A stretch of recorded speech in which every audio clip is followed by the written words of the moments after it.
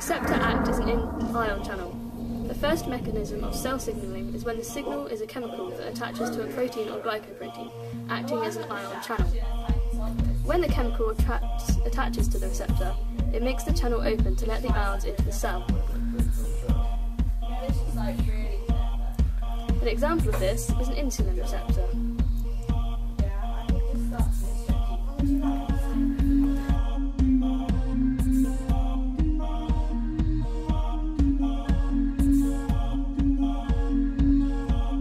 Receptor activates as a G protein, another cell signalling.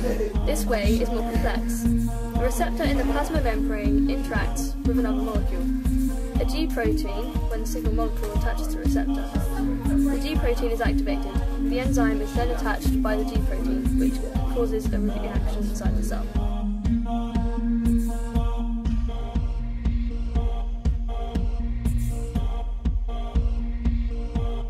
Receptor acts as an enzyme. The third type. It involves an enzyme as a receptor.